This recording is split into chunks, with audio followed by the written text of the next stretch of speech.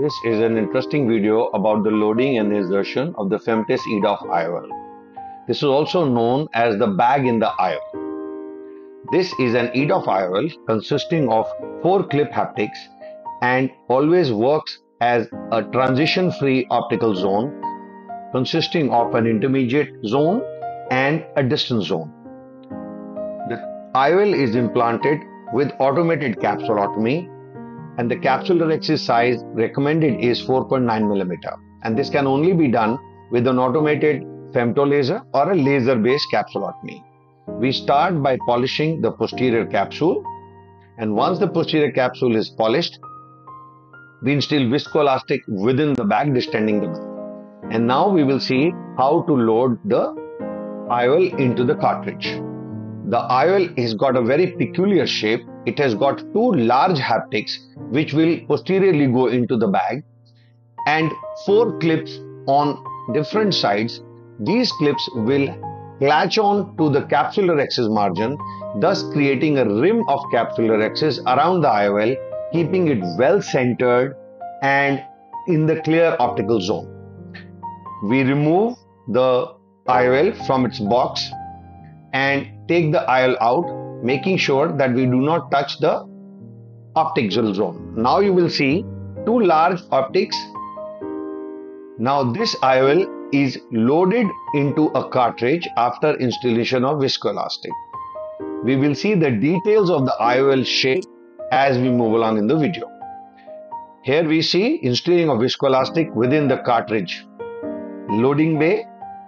Now the lens is loaded into this. We notice the pattern of loading the IOL is that there are 2 holes on the leading edge haptic and 1 hole on the left side of the trailing haptic. Also, the clips vertically are to be anteriorly.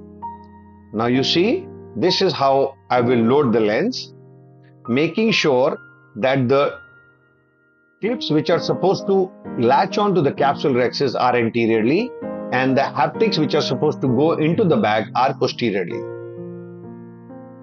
Now this cartridge will be loaded into an injector system. We will see this in a dummy large size model. Now this is the model or the dummy of the lens. Now see carefully that the haptics with which my 2 fingers are holding it are the haptics which will go inside the bag, which means they will be posteriorly into the bag. Now these 2 clips which have holes in them are supposed to be on the anterior side while insertion. These clips will be latching onto the capsular axis while the 2 larger haptics will be in the capsular bag. Also note 2 small little wings or clips on the sides of the lens. Now you will notice this is the trailing hole on the left side and 2 leading holes in the leading part of the haptic. Make sure that the trailing hole is on the left side of the injected part. Now if you notice, there is a clip onto the anterior surface laterally. This clip also has to come over the capsular axis. Similarly on the other side, this clip also has to come anteriorly over the rhexis. So the rhexis will be entrapped into the small rim all around the IOL. There is a rim which is circling the IOL and the rhexis, which is 4.9 mm, fits there. So there will be 4 clips, 3 and 4, which will be over the capsular axis, and we ensure that these 2 holes on the leading part and 1 on the trailing part is on the left side.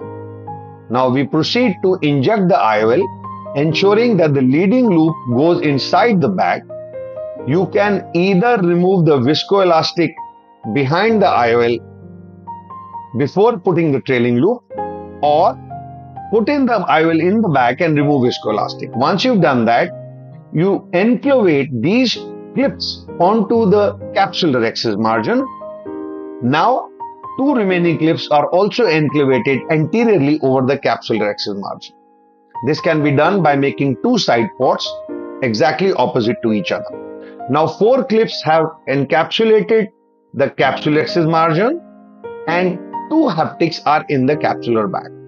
This 3D animation will explain the whole thing very clearly to us.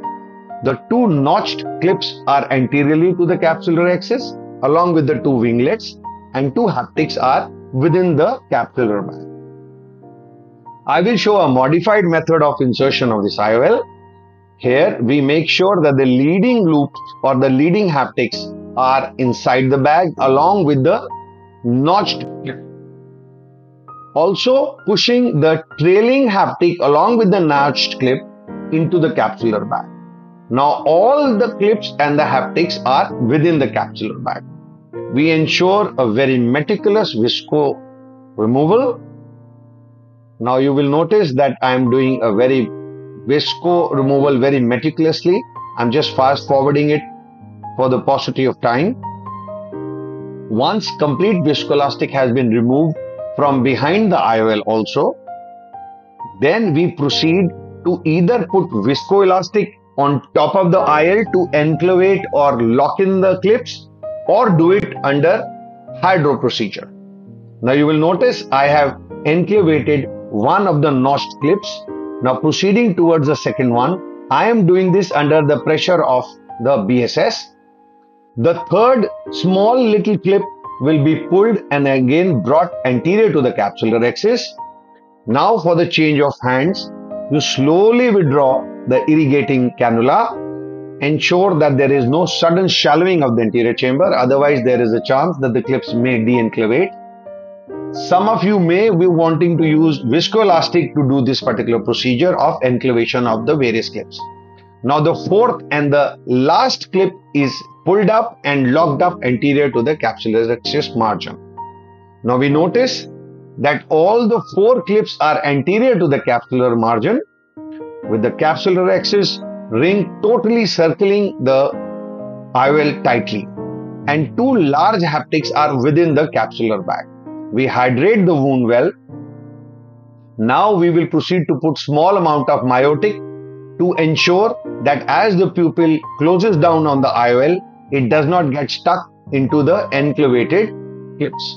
Now I've instilled some pilocarpine to make the pupil small, and we see a beautifully centered lens here. Thank you.